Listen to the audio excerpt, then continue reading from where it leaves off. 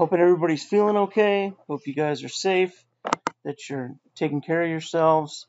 We're getting towards the end of the semester. This thing is finally going to end. I'm sure everybody here is pretty happy about that. Just a couple of housekeeping items. So for my 25-30 classes, you guys, of course, we do have the hands-on portfolio that's coming due. Some of you have already turned them in. The ones that have turned them in have been really good. And then for those of you who, because of this unprecedented event that we're going through, weren't able to finish the project completely or even really get very much of it done, there is that alternate assignment. If you go to your Canvas page, doesn't matter which section you're in, go to the assignments, and in the same area as the hands-on project, you'll find an alternate assignment.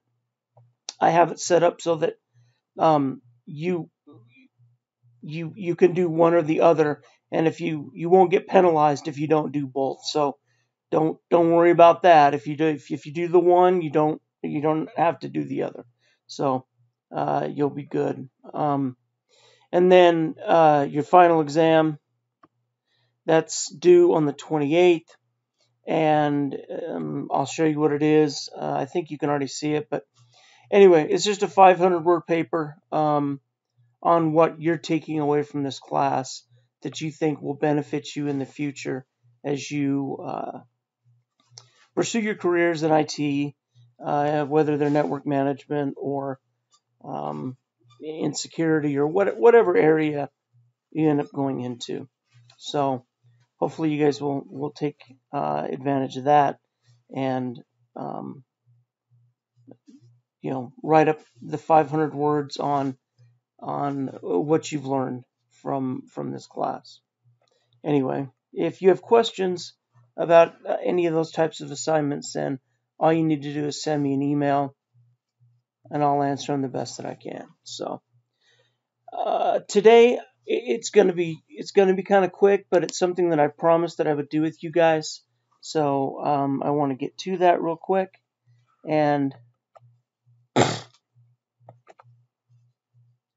this is going to be about backup, and we've talked about the importance of backup and replication, and you'll really get an in-depth dive of backup and replication in your server class, and then in 4600, and again in 4700. So, but for you guys, what I want you to do is establish a backup on your current machine that you have, just the one that you use at home or for school or whatever it is you're using. And so we're going to use one that's free. And the one that we're using that's free is also the one that many companies use at the enterprise level. It's the one that I used at the enterprise level. But the one for your individual machine is free. So what you're going to want to do is you're going to want to Google Veeam agent for Windows and then put the free in there. If you're doing it on a Mac, you can do the same thing. Just replace Mac for Windows, because they do offer a free version. All right, so we're going to search for this real quick. Okay, so let's see. Here we go. We've got free Windows backup solution for PCs and endpoints. Okay, backup Windows server with Veeam agent Windows. That's not what we want. So let's grab this and see what we can get. So this is Veeam, and this is kind of what they look like. They have the green logo. You notice that it says free all over the place. So what you want to do is get free edition, download now. Click on the download. It's going to make you sign in so that you can that they know who's getting their stuff. It's pretty basic. Trying to see if I better create a Veeam account. I don't remember all my password stuff from last time.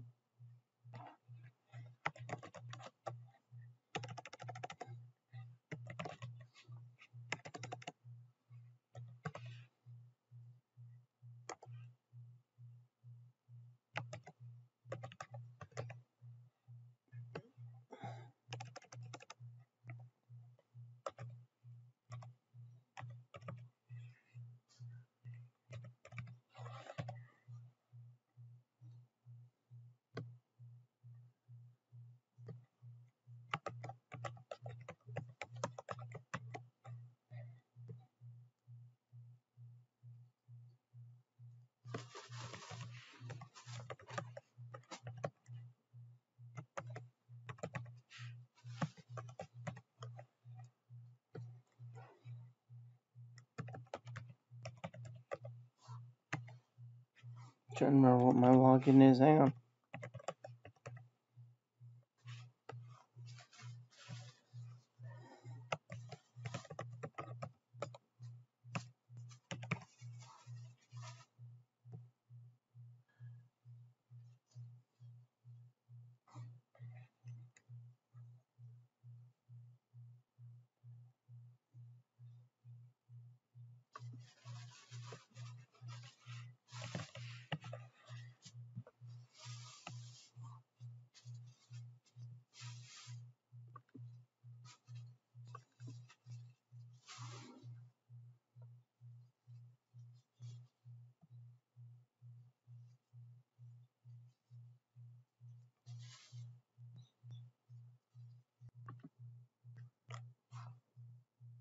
Okay, so once you get logged into your account, you'll have to create a little account.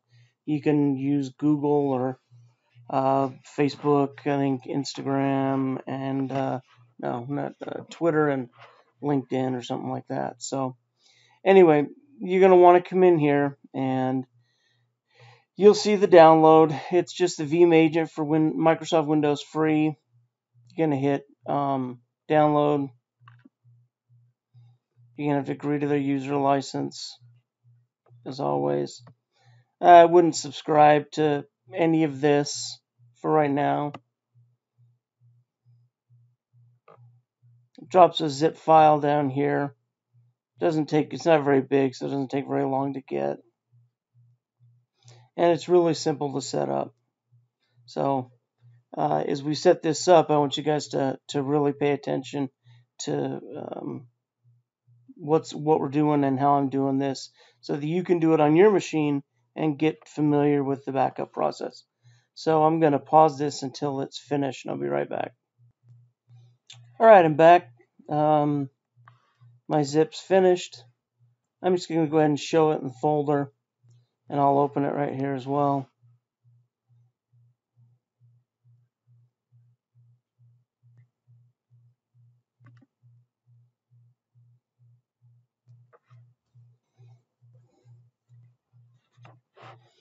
Now I use 7-zip. You guys can use anything you want. I really like 7-zip just because it does so many things that are cool. So, all right. Anyway, so now we have the Veeam agent for Windows. Gives you the version number. No big deal. Double click it, or right click and install as administrator. Accept the defaults.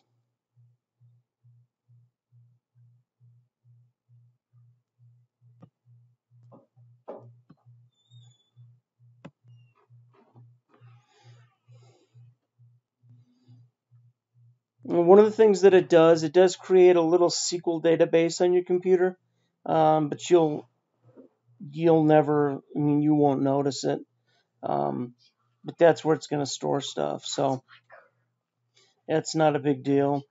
It's a small program, and the cool thing is that it runs in the background even when you're doing your first backup. And if you remember, when we talked about backups, we talked about the full backup versus an incremental backup. And a full backup is when it's taking making a copy of everything on your machine, including your OS. So that takes longer. Depending on how much stuff you have, it takes quite a bit of time. But then all of your other backups, your incremental backups, those will happen really quickly, because it's only going to update what has changed between the day that it runs and the last time that it ran. All right. And that's the difference between incremental and differential. Differential backs up all the changes since your last full backup.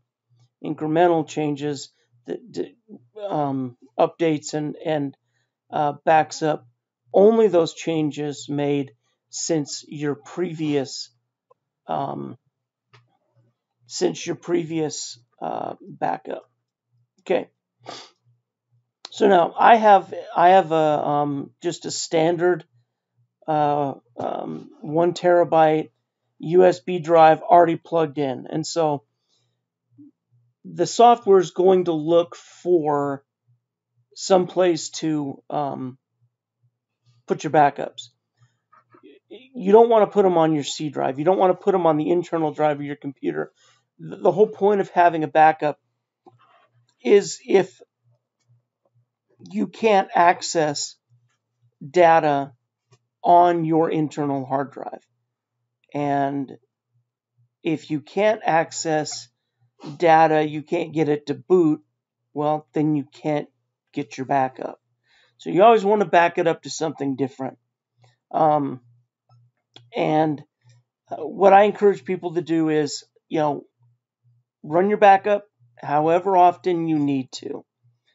If you work on your computer every day and you're making changes to things every day, then I recommend you back up every day. If you don't use it that often, back it up as often as you use it.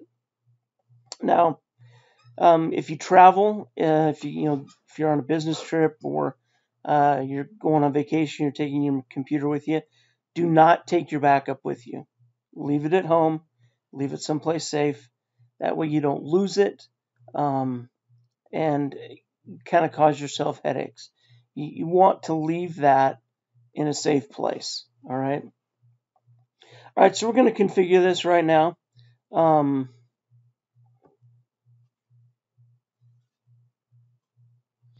it says, now this is important. Can we change your power plant settings to allow backup to wake up this computer from sleep? You want to say no. You do not want it to do this. There's a known issue with this, and I haven't read that Veeam has fixed it. So you want to answer no to this question, okay? All right. Now it's going to run the wizard for me, and it's just going to take me step by step in what we're doing. Okay.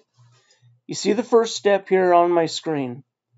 We are making the recovery media, which is my D drive, and it's named my name. Now it could be named anything you wanted it to be, okay? It also sees this ISO file because it's mounted on a virtual disk drive. So of course, it thinks that maybe there's something there, but we know there's not. So we'll select this, and we'll leave the defaults. We'll add this folder. We'll hit next.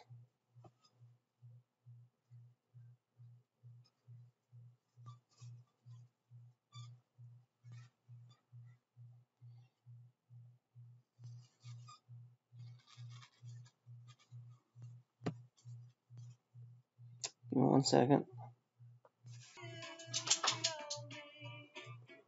Okay, that didn't take too long. So now we've got my data. I moved my data over real fast so that because there's stuff on there that I want to keep, and I'm just using this as an example. So, like I said, we've picked the drive we're going to use. We have the stuff checked that we want. We hit next. It's going to format the volume for us, and that's fine. It's going to format it and use NTFS because NTFS is inherently more secure and it's easier to back up. You'll find that even the Microsoft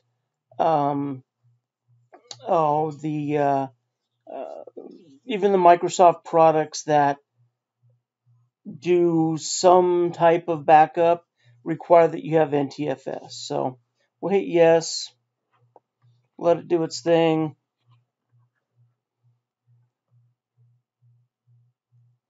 And then create.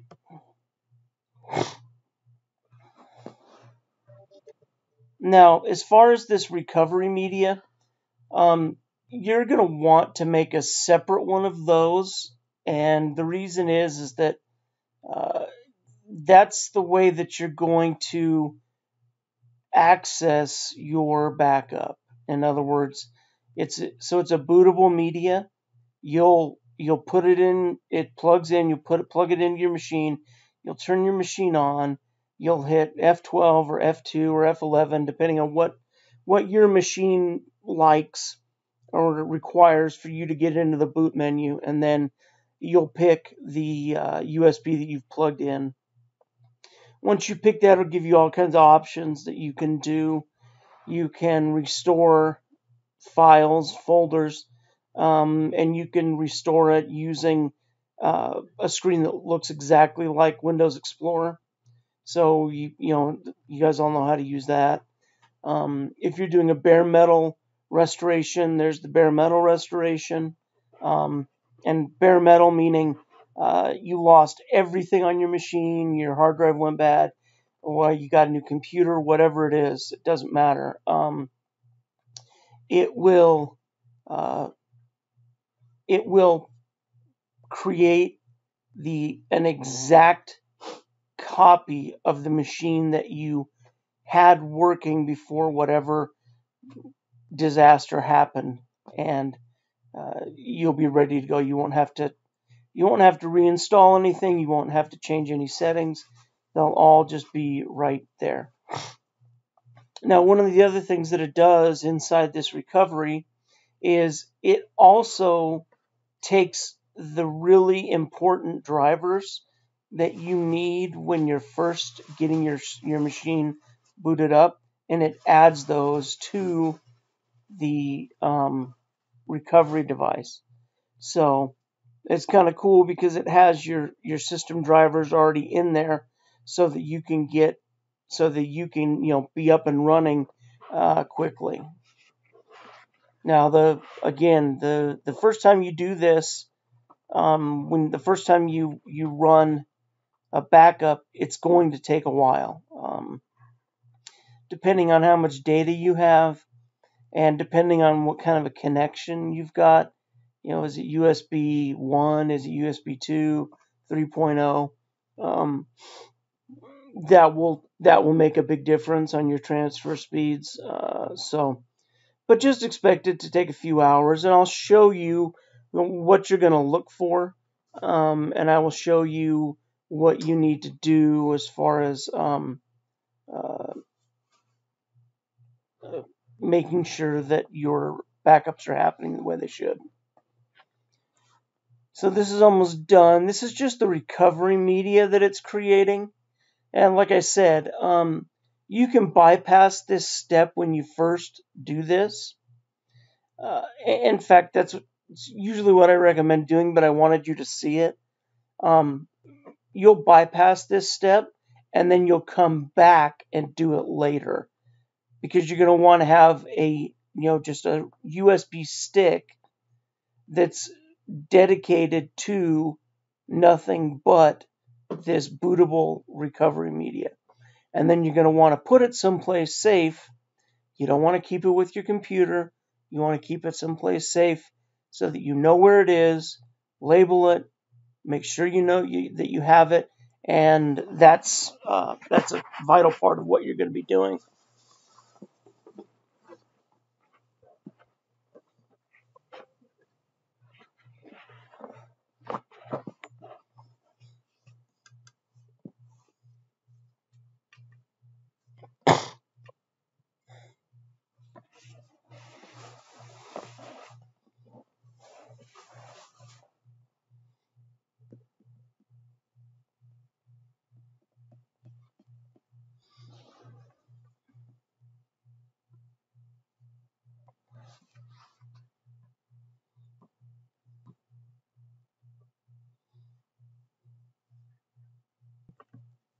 Okay, so that's finished. Hit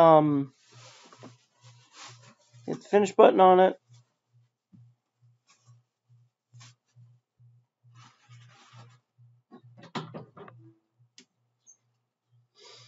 Now the Veeam icon itself is going to be down here in your tray, and this is it right here. Okay, initial full backup. So we're going to right click. We're going to go up to Control Panel. It operates in free mode. Would you like to install a license? No, because you want it to be free. All right, so now what it's going to ask is, do you want to are you ready to back up? Now, over here, there's other things that you can do as far as options and settings and stuff. You can play around with that. Here, that's the name of my computer, L5071. And if you look, you can see that you have all sorts of different options that you can go through. You can do, the backup now, active full backup, standalone full backup, backup to another location.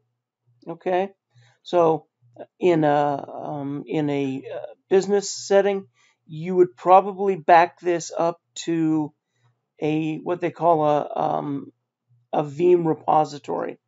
So that's going to be some type of a file system on a server or on a NAS someplace that you would use. Okay, I'm going to click backup now, and I won't keep you on here for the entire time because it'll take too long. But it'll show you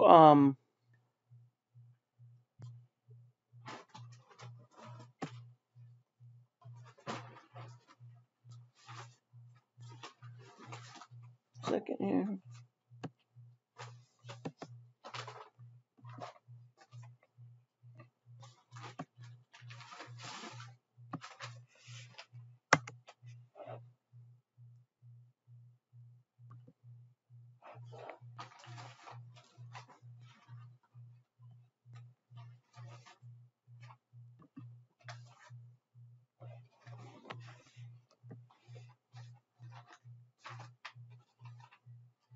Let's go in here. Let's configure my backup real fast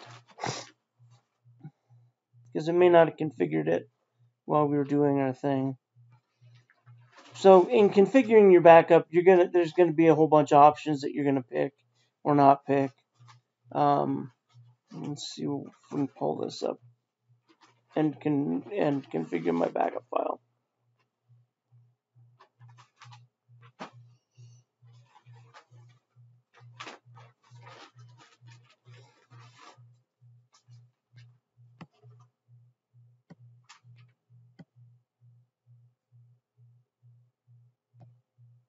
Right, so it's the Veeam icon as far as when it's getting ready to do stuff. All right, job name. You can make it whatever you want. You can say Troy work computer. If you want to make that its name, click next.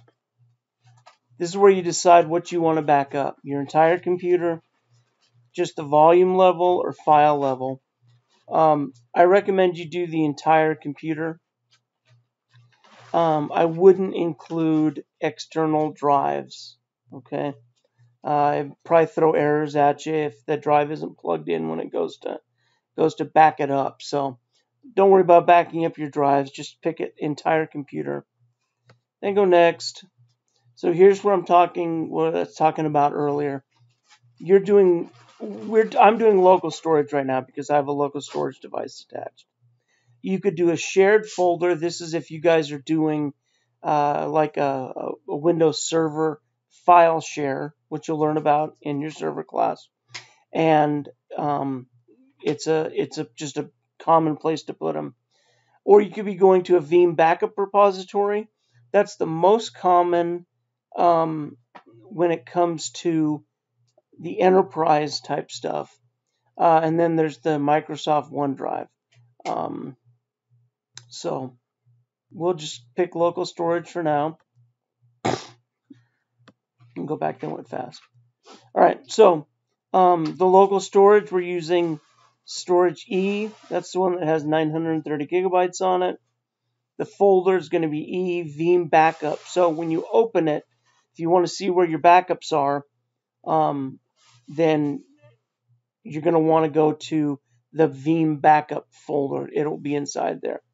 How many days do you want to keep these for? The default 7. I like to keep them for 14 days. Sometimes something will go bad on your computer, and sadly, you may not know exactly when it happened. So you want as many restore points as you can get, and you're going to have more restore points or backups with 14 days than you will with 7. Okay, now I can pick when I want this to back up. I can do it every day at 12:30 a.m. in the morning. All right. Now, if my computer's shut down at the time, that's okay. It will back up when I open it up and power it up. Okay. And then here you show that it keeps working no matter what. It keeps your computer running even after the backup. All right. So you want it daily at whatever time you decide you want to do it. You can also choose, on weekdays, on customize these days. You pick whatever you want. All right. Now, the other thing that you're going to want to do is make sure you check this one. If you're doing it on your personal computer like this, when backup target is connected. So I want it so that if for some reason I'm on vacation or whatever and it's not backing up, when I get home and I'm going to plug my backup in, when my backup is connected and my machine's on, it's going to immediately kick up and do a new backup. All right. So you want to make sure you check that. And then here, you don't want it to be every 2 hours. You probably want it to be every 12. Don't back it up more than every 12 hours, just because you don't want it backing up all the time. Then it gives you this message again. You want us to change your power plan? And the answer is no, we don't. All right. And then it's going to tell me what all of the summary. Here's what you picked to do, right? And so you're going to check this, click the job to run when I hit finish. Hit finish, and now the job is running. See this green bar processing, and it says, so it's gonna back up 9.53 gigs. It's tells me what time it's doing it, when it's doing it, and when it finishes, then I'll be able to go down into this little icon tray again, and right here it will show me this icon, and if it passed, it will be green.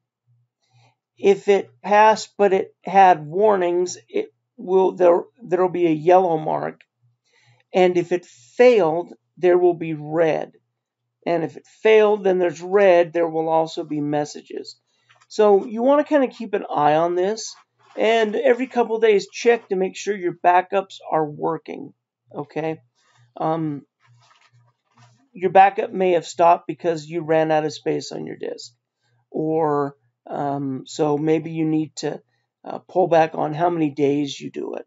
So just make sure you look at the messages and make sure you're monitoring this so that you can keep up with what's going on, and with making sure that your backups are actually happening. So here's the deal. For listening to this recording and having to go through and do this, if you'll take a screenshot of the screen that you're looking at right now on your computer, not my computer, your computer, and it'll have the name of your whatever you named it right up here, and that it's backing up and that there's some progress.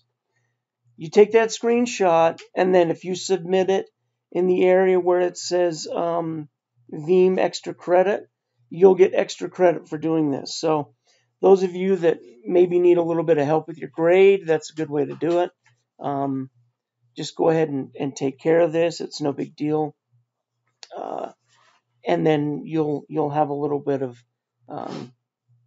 give you a little boost to your grade. So I know we're coming to the end, and you have your final coming up. You also have to decide. I know that you've gotten an email from the administration about whether you want a letter grade or you want to go the credit, no credit route. That's entirely up to you guys. This is new.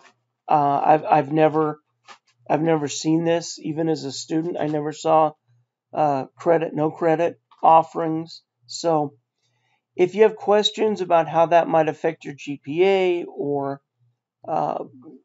things in the future, I would strongly advise you to speak with your academic counselor about this. They're going to be in the know much more so than I am. Those of you who are doing really well in the class, take the grade. An A is always better than taking credit and having to try to explain why you have a credit on your transcript. But other than that, you're free to make the decision. But make sure you just make an informed decision. If you have questions, send me an email, send me a text. If you need to speak with me, we can set up a little meeting in Canvas in the live room, and we can talk live and work out whatever we need to for you. In the meantime, stay safe. Follow what the university and the state and the CDC is asking of you. I don't want any of you guys getting sick. I don't want you guys getting anybody sick. I look forward to having you all in my classes in the future. So thanks again, and if you have any other questions, just let me know. Talk to you soon. Bye.